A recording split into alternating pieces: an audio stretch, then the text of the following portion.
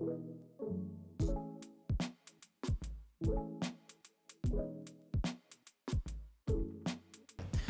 everyone, welcome to TOC Talks. I am your host, Andrew Kistner, to the Oxford Center Talks. And today I have some special guests that are treating here at the Oxford Center all the way up from Texas, which is very common for us to get out-of-town guests. And we were kind of listening to their story and their journey, and I felt that it'd be awesome to have them on a podcast and kind of hear their journey in depth and ask them questions about it. So today I have Brian and Mercedes, and we're going to go ahead and get started. So if you guys want to kind of introduce yourselves a little bit, Brian and Mercedes, thanks for being here. Thanks for having us. Yes, my name is Mercedes Arvizu, and we are from Dallas, Texas. And yeah, we are so thankful to be here with our son, Noah, and our daughter, Giselle, our other son, David, but Noah's the one who's getting the treatment. Yep. So tell me a little bit about, first, how long, let's get some information about you guys. Where in Texas are you guys from? Well, we're both born in Dallas, and we're both raised in Irving, Texas, which is just Dallas County. Got it. And so Irving, we've been there all of our lives, and we still currently live there. Okay, so awesome. we kind of generally divided from the South Irving to North Irving. So she was from South Irving, I was from North Irving. So we met in high school. Awesome. Yeah. Very good. And since she kind of went after me and won me over, we've been together ever since. And you guys, how long have you been married? Well, we've been together now for going on 23 years. 23. Mm-hmm. Yeah, and we've been married since 2007. Awesome. Yeah. Great. Yeah, me and Emily were 2008, so you got married a little 1 year before us, so that's awesome. Love it. Yeah. So your journey, Noah, is what we're here to kind of dive into, his case and his journey to recovery. And so tell me a little bit about his birth. Where did, what all went on there? Was everything completely normal? When did things go kind of, south? Yeah, so I had a healthy pregnancy with Noah, and on my third trimester, I tested positive for Group B, and which can be common, but I was told that I didn't have anything to worry about, and so I didn't really do much research into it. Although they did tell me that whenever I was going to go into labor, that they would give me 2 doses of antibiotics. Okay.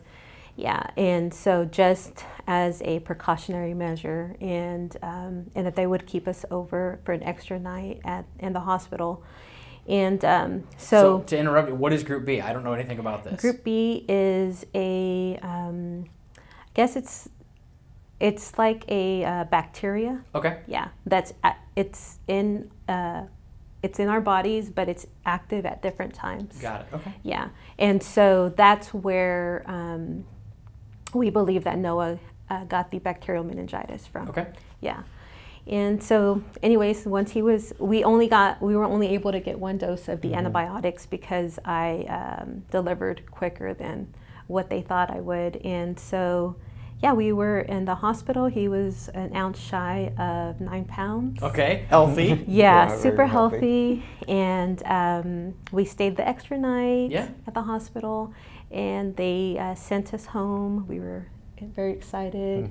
We took him home with us. Everything was wonderful. Yeah. And Noah's your second child? Our third. Third child. Okay. Yeah. So you're experienced. You've got some things, under the ropes here. You know what you're doing. Yeah. Okay. Yeah. And so we were with Noah at home, enjoying him and our little family for 2 weeks, and that's whenever everything changed for us. Now, did you see? Was this a sudden onset? Did he just get sick? Like sicker and sicker as time went on. How did this kind of play out? Right, it was a sudden onset. Oh wow! Yeah, it was a sudden onset. So he was just perfectly fine, and whenever we fell asleep, and I woke up to nurse him, that's whenever he was burning up. So we called the ambulance because he was very lethargic. Yeah. And so we called the ambulance, and we checked his temperature, and it was 104. Wow. Mm-hmm. Yeah. For a 2-week-old baby, that's for 2 weeks. Yeah, that's high. That's not good. Yeah, it was pretty high. So 104, and I mean, you could just feel him burning up through his clothes, and he wasn't really responding. He was just lethargic, and it's from then on that everything started changing for us. And that was probably about 6:30 a.m. Okay. Probably by 7:30, 8 o'clock, we were at Children's Medical in Dallas, and just checking him, and things just started going down. I think the biggest thing is whenever we stepped out of the room so they can do the spinal tap. Okay. Yeah. And just going to the waiting room, and then seeing this doctor carrying a baby running to another room. And that was your baby? That was our baby. Yeah, we didn't. I didn't know. I think Mercedes asked me, "Was that Noah? Were they running with him?" I saw them running, but didn't know it was him. And so nurse came to us and like, "Hey, I need you to come with me." We're like grabbing our stuff. And they're like, "No, just leave your stuff. I'll take care of it. Just come with me." We go, and they take us to the emergency. And it's like the movies where I don't know if you see the emergency room. It's huge, and there's like doctors and nurses running everywhere. That's what we walked into, and that's just from there. Everything was like fast. Yeah. So what happened? Kind of after that, did they tell you what was going on? They didn't really know because of the testing. And the biggest thing I think what they wanted to do was his heart rate was like at 140, 160. Oh, wow. Which is really high for an infant. And the way they lowered it was by placing an ice bag all over his mouth and nose, which it worked instantly. Oh, that's cool. It went back up to 90, which they were like, okay, that's a lot safer than 140, 160. So then they were like, okay, like we're gonna take him up to the NICU, and we'll check him and start him on some antibiotics. As we were going up with the doctor to the NICU, he got the call, and he was like, okay, like he has meningitis. Oh, wow. We don't know which one, and we had to wait. Because there's viral and bacterial, Correct. From what little I know about meningitis. Yeah. Mm-hmm. Yeah, and he just told us like we won't know until maybe 2 days to let the bacteria grow and see which one it is. Yeah. Right. So they started him on, I believe it was about 6 different antibiotics at that time. But by that time it was 8:30. I think by 9:30 that we were up in the NICU, he stopped breathing, and they put him on a ventilator. And this was all like once we went up there, and they told us, okay, like you guys have to wait. You can't go in there, and we just see people scrambling, and we're like we don't know what's going on. So oh my goodness, they're just letting us know. So okay, he's being intubated right now, and just admit it. And I think the other thing was also that he was placed in a coma, because his brain was swelling. Right. And the thing after that was like, okay, his brain is swelling. They did the CAT scan and all that. They're like, and we could see it once we were let in. We could see his skull was bigger than normal. Right. And they were like, okay, like I think they were telling us the next 10, 12 hours are important, because if his brain keeps swelling, the only other space there is through the I believe it's called the spinal, the brain stem. And that would pretty much, they said, once it goes in there, it's going to cut off everything. Right. So from then on, it was just one thing after another. Yeah. And he was septic as well. So the bacteria was not only in his spinal fluid and all around, but also in his bloodstream. And just he got there. They have this room where there's another doorway that you go in, wash your hands, clean up, put a gown on. Yeah. hat and face mask. Kind of sterile cleaning room. Yeah. Okay. So there was a child in there already, and I remember hearing the doctor say, well, a nurse say, oh, well, there's so-and-so in there already. Like take them out. Right. Noah needs to be in there because his white blood cell count was very, very low. So catching something would be just detrimental. Yeah. Yes. They were like, you add any, more fuel to this fire, Yeah. there's a bigger problem. oh yeah.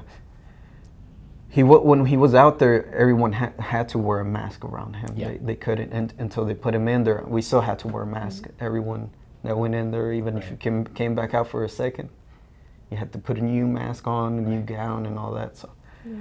So that's kind of where we were for about 3 weeks, and So you stayed in the NICU for 3 weeks? In the NICU, it was about, was it 3 weeks or so? Yeah, it was about 3 weeks Okay. in the NICU. And then kind of what was the doctor's outlook in all of this? Over the 3 weeks, did their story change, or did they have any hope? Like what was kind of their outlook on his situation? Well, based upon their scans, because they did several MRIs, they did more CAT scans, and pretty much everything that they can do for him to kind of see how he's doing. Right. Based upon that, I think it was a week into it, they were telling us that the probability of him making it out was pretty low. Our best, the window of opportunity that we were told, the window of opportunity was to just disconnect him from the breathing machine and just let him pass. So they encouraged you, let me get this straight, they encouraged you to pull the plug essentially and to let him go. Yes, yes, from just the exact words was the window of opportunity. Wow. And what was outside the window of opportunity? Like, so we have a window of opportunity. What if we don't take that window of opportunity? Yeah. What did they say to you? So pretty much what they said was that, I'm just going to rewind it just a little bit. They had taken us into a room, and there was just a room full of specialists. Mm-hmm. I don't know, we were probably in there with about like maybe 15 different doctors, specialists, advocates, and so it could feel like an intimidating space, especially just because, we don't have that degree and that knowledge. Yeah, you're relying on the experts. Exactly. Mm-hmm. Yeah. And so I just remember having my advocate with me, and so she's like, how can I help? And I was like, here's a journal. Write down everything that you're hearing us talk about, because I may forget some things. And so thankfully I did, because that's part of our testimony. Mm-hmm. So these doctors, they pull up all the scans on the screen, and each one of them gives us their opinion about what they're seeing. And they're explaining to us what the scans mean. And so the doctor that was overlooking Noah's case, he told us that there was just damage done to all his brain. And so he said, what you're looking at is a brain of a child who would be in a vegetative state. Ah, so that's the window. We're putting it together. I'm putting it together now. So that's the window of opportunity, is now we can pull the plug and end all of this for any future frustrations and heartache and everything. Otherwise, if we don't, you take home a lot of more responsibility. Mm-hmm. Yeah. That's interesting. Yeah, yeah. it was the best way of life for all of us. Yeah, Interesting. That's what it was. Yeah. The best way of life for you is to end his life. Yeah, Is that for right? him and for us. Right. So. Yeah, yeah. It was pretty traumatic to hear every doctor's opinion, and Right.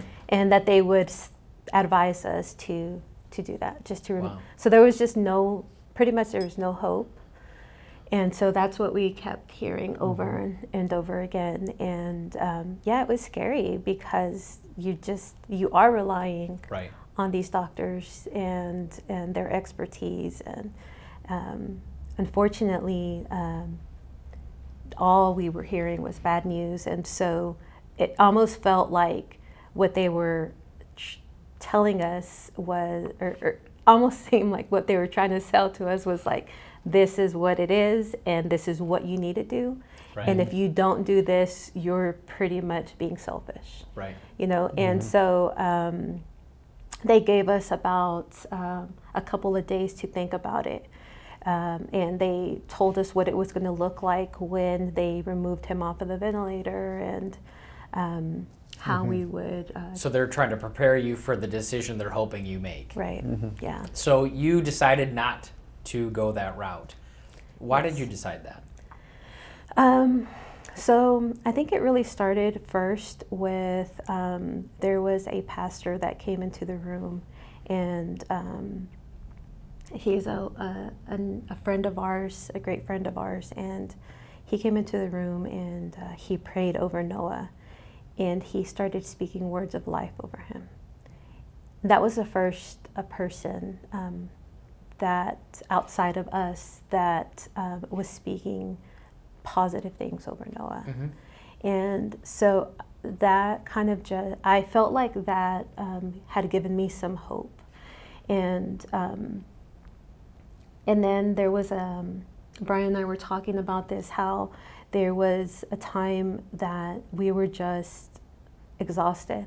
Oh, I bet. We're so exhausted, we're so tired. And I remember looking at stories on my phone while I could hear like helicopters landing, bringing children in, taking children out, right? So, and I just was looking at stories of outcomes of people or kids who've had meningitis. What is that? What does their life look like? Right. And it was just all these sad stories, and I was just crying. And Brian wakes up and he's just, consoling me, and he's like, "You should stop looking at those stories." Which is good that he told me that. We've been there, me and Emily, because when we went to our developmental delay doctor, and she says, "Oh, she has hypotonic cerebral palsy." I don't know what that is. Right. So I've been there, and you start watching the videos. Okay, continue, sorry. Exactly. And so then Brian starts telling me that, he told me that I should look at stories or things that would bring hope, right? That would bring life. And so I did that. I started to look for like miracle stories, and I came across Gianna's story. Yeah, and this was while we were in the hospital. So this is what, 7 years ago? 7 years ago, in 2017. Yeah. Okay. Yeah. And I read the story, and it just shifted things for me. Right. It shifted everything. Like, it was like if I had blocked out everything that they had told me in the other room, where what we were looking forward to if we kept Noah on the ventilator. And so really my thought was like, if God could do this for Gianna, he can do this for Noah. Yep. And because I think it doesn't really matter how much faith a person has. Like, when you're really placed in the fire, right? Right? You need people to come alongside of you. You need to hear stories. You need to be reminded, right? And of the power of God. And that's what that was for me. That was a reminder of the power of God. And so it shifted things. And it was just like, okay, we're going to fight for his life. Absolutely. Yeah. So talk to me a little bit about when did they release? I'm guessing Noah went from the NICU then to just standard hospital, whatever floor that would be. How long was he in the hospital total for your journey? Total, we were in there for about 6 weeks. 6 weeks, okay. 6 weeks. So he, one of the things was that he wasn't breathing on his own, so the ventilator was breathing for him. When we realized he was breathing over the ventilator was whenever, we were there already, I think, about a little bit over a week. So we learned a lot of the codes and everything. We knew how to read everything in there. So, I love it. Breaking the code. Yeah, and I walked in and I always looked at the ventilator machine, and I knew the numbers, and then I could see that the breaths per minute was higher, because I knew that they had said it, I think, about either 30 or 40 per minute. And it was higher. It was a little bit higher. So I asked the nurse, I was like, so who raised the breaths per minute? Like, nobody's raised it. I'm like, oh, well, like, I mentioned it to her, and she's like, oh, she's looking at it, and she's like, I think those are his. I think he's breathing over what the machine is doing. I'm like, okay. I'm like, so he's starting to breathe on his own. She's like, yes, he is. And that was, I think that was the day after we were given that window of opportunity. Right. Mm-hmm. So that was also one of the answers that we were seeking from God. God. Right. I think one of the biggest thing was whenever her and me as well, we were praying, and we were, as she mentioned, we were exhausted, we were tired, and we were releasing everything that was within us, because we hadn't done any of that together. So we started praying, and we asked God. We told God, we give Noah back to you. We give him back to you. If you want to take him with you, it's okay. We won't be mad at you. If you leave him here with us, whichever way you decide to, we won't be mad at you. Right. And I think after that, we had a peace came over us. Love it. Yeah. And sure enough, the next day is whenever that happened, and then he hadn't opened his eyes, so he opened his eyes. Love it. And it was like, kind of letting us know, hey, I'm here. So from then on, everything just, a day or two, machine came off. He did have to go through the whole antibiotic steps, which is, I think, the full 6 weeks. Okay. And we were moved out of that room into the, I believe it's the 11th floor, the 10th floor. 10th floor. Mm-hmm. I think that's where because he did have seizures in there. Yeah.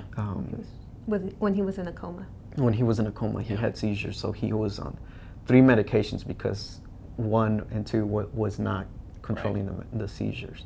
So he was on 3 medications. So they moved us to the neuro floor wing. Yeah, the wing. So you take, you finally get to take Noah home. Mm-hmm. Talk to me a little bit about what things look like now that he's home. Mm-hmm. We were being told to just prepare and get ready for what he is going to be needing, because of everything that the doctors were saying that he might have. Oh, because, absolutely. Doctors still in the scans were telling us, he's probably gonna not be able to walk. He's probably not gonna be able to talk, or they're trying to be realistic with you. Yes. Prepare you. Yes. Okay. Yeah. Yes, they were, and just one real quick thing was one doctor seeing the scans, because I think every Monday they would switch, a new doctor would come in and take over and would debrief him on each person. And then the one doctor, I remember Mercedes telling me, came in, he did not say hi, he did not say anything, he was just staring at Noah. And I believe he said, I'm like, I don't understand. I was told from what has happened from the beginning.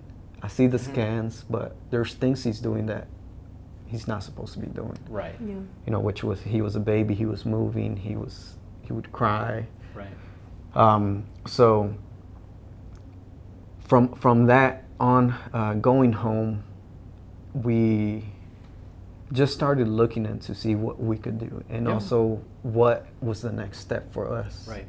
Not understanding what was to come, but we were just preparing ourselves to what we could do for him. Mercedes is his biggest advocate in searching everything for him. So we went towards what was best for Noah. Absolutely. And I think one of the things is we never limited anything for him. And that was one of the viewpoints that we had, was just not just raise a child that we would take care of just to raise them normally, right, but to seek more for him, to better his life and just continue to start that journey. Yep. Right. So what was the first kind of therapy that you put Noah in? Because obviously therapy is going to be part of your life. You have a kid with disabilities. Mm-hmm. What was the first therapy that you really, pushed him towards? Yeah, so Noah, the first therapies he started doing was through ECI. So he was doing, we had different therapists coming into our house, doing PT, mm-hmm, OT, and a vision therapist also would come. Mm-hmm. And after that, through our PT, we heard about another therapy called InnerX therapy. Okay, I haven't heard of it. Yeah, and I hadn't heard of it either before that. So that was the first therapy that we took Noah to, InnerX therapy. And one of our biggest pleas to God was that he would surround us with a medical staff, a therapists, doctors, specialists that were believers, mm-hmm, because we wanted them to not just rely on science, right? Or on results, but also that they would receive their wisdom from God. Sure. And so then, sounds like a good plan. I like this. Yeah, and so God just started doing that. He started answering our prayers, and so now with InnerX therapy, I think really what sold us was just that the therapist was the owner of her company, and she was a God-fearing woman. So what is InnerX therapy? So InnerX therapy is a non-invasive therapy. It can be compared to a little bit to like a TIMS unit. So it stimulates nerves, okay, right? And I'm definitely not going to be able to say exactly what it is, because there's so much behind it. But what it did was, so it was just something that would help stimulate his body, his nerves, to release different. I don't know what the word is called where the brain releases. Kind of like dopamine. Okay, different hormones maybe? Yeah. Okay. So we prayed about it. We waited. I felt like God hadn't released us. And then like about 6 months after the research, I reached out. We went in, and the therapist saw us. And I think one of the best things that happened was that she first prayed over Noah. Yeah, she prayed over Noah, and I just felt like at home, like I was safe there. Yeah. And so they started doing treatment on him, and he started raising his arms. Like he wasn't able to raise his arms before. He hadn't done it. And maybe like a week after starting the therapies at InnerX, he started to lift his arms up. And shortly after, he starts to roll over. I love all these things. Yeah. So that was a big game changer for us. Yeah. So we've done PT, OT, speech, vision, InnerX therapy, and Noah Didn't you do hyperbarics at one point somewhere? We did 40 dives in Richardson of hyperbarics. Awesome. Yeah. Awesome. So what led you, so how did you end up at the Oxford Center? Well, first, let's where's Noah at now? And then we'll ask how you ended up at the, before you came to the Oxford Center. Where's Noah at now? Okay. So, they told us that Noah would never be able to walk or talk or eat on his own, and he was also diagnosed as being legally blind. Okay. Nystagmus and in his eyes, and that he would have a trach, a shunt, a G tube, and that he would have uncontrollable seizures for the rest of his life. Got it. he would become immune to all the medications, seizure medications. And so, thank God,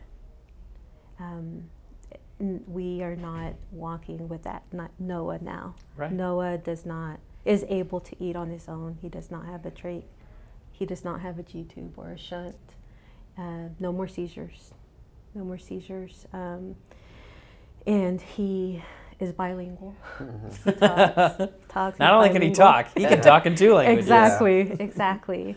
He's bilingual and super smart. He loves to eat.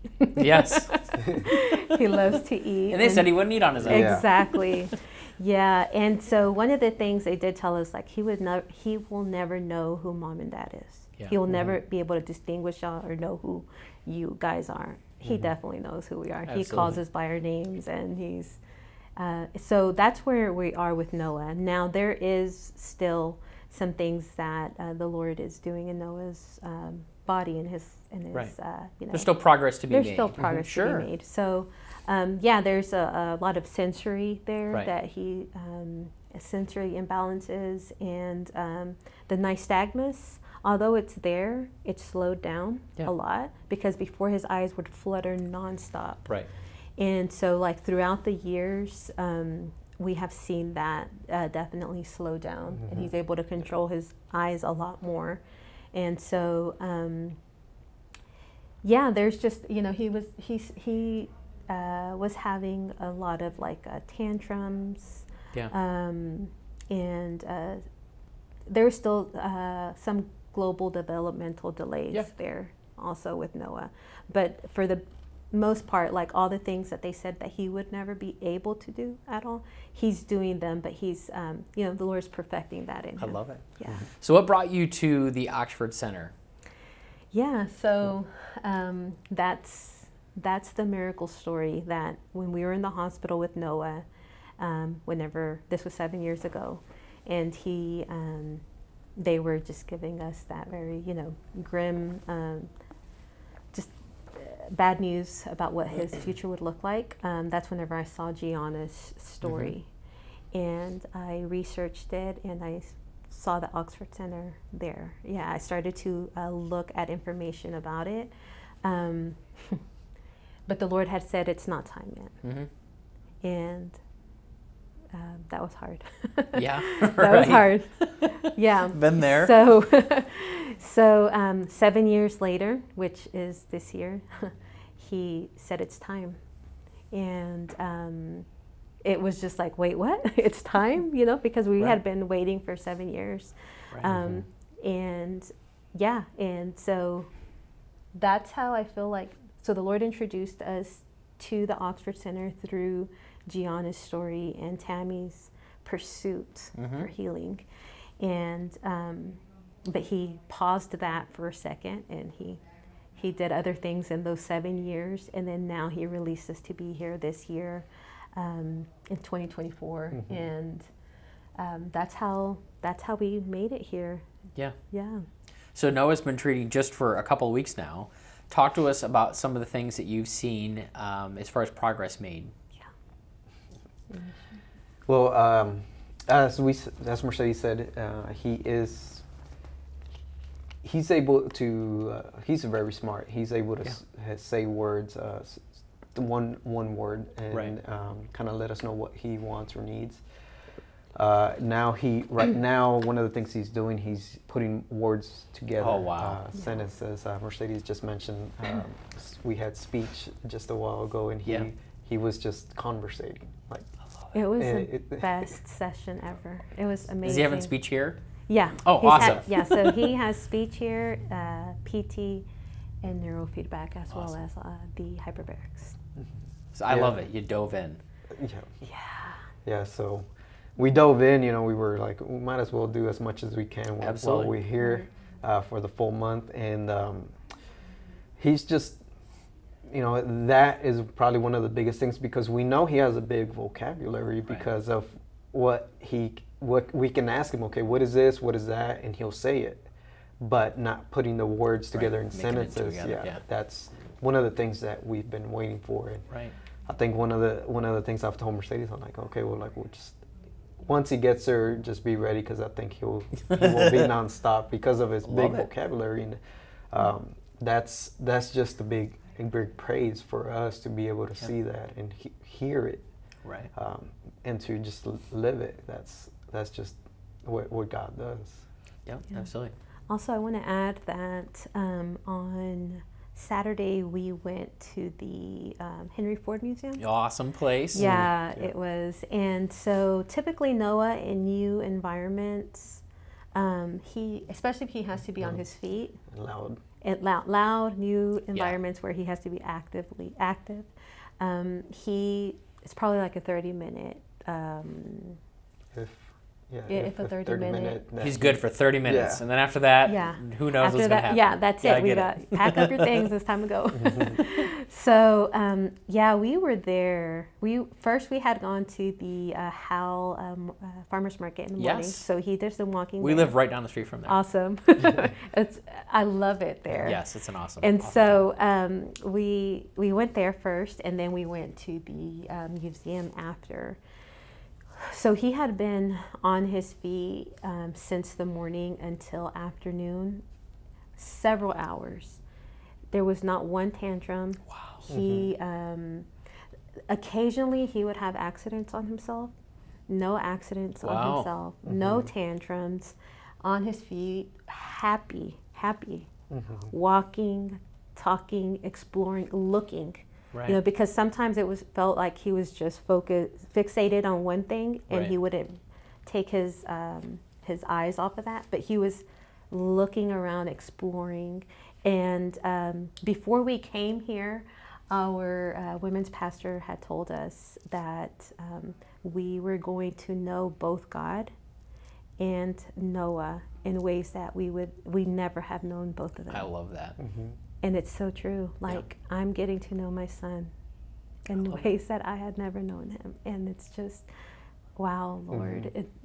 God is just amazing that he would allow us to be here, and that this was just part of the story, Noah's story, the testimony, and the scripture that the Lord had given me at the hospital that is still something that we're anchored to is Romans 4:21. Which is fully persuaded that God has the power to do what he promised. Yeah. And there's times where it doesn't seem that way. Absolutely. We were talking about that the other day. You don't really realize, we were just talking in the lobby here about God's plan, and path for you until you look back. And you see, that's why I'm here. And I truly believe, I was telling Mercedes, I truly believe that God had this all from the beginning planned for our lives to put us here. Absolutely. Absolutely. We would have never gotten here without grace. Exactly. That's one of the things also we were talking about last night, and just seeing how God puts everything together, because we can plan and schedule things as much as we want. It's not always going to be perfect, and it's not always going to go the way we think it's going to go in our mind. But whenever we allow God to take control of that, and for him to say, okay, this is what you are to do, you can, once you get, like us, we're halfway through it, we look back and we can see everything how God has scheduled, planned, and just put the right people at the right time, and all the people that we've met, things that we're doing, and what Noah is doing, and seeing all of that's one of the things that we can say, that's all God, and that's one of the reasons why we always just wait on him. And it's just been amazing how we can see. I mean, we can go through everything since we met with online on the Zoom call, which is the meeting for us to be able to.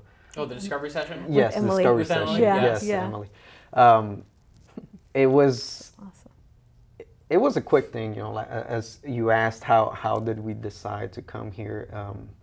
I think Mercedes just, whenever we got the okay, it's time, she was like, should we do information, ask for information, or do something where we can know more?